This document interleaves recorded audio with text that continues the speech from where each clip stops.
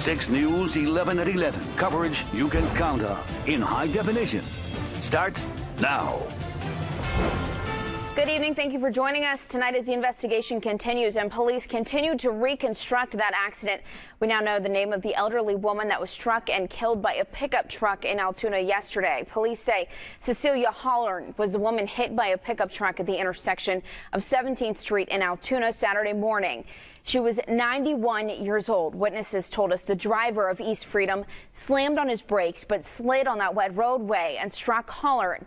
She died at the scene. Police don't believe drugs or alcohol were involved in that accident.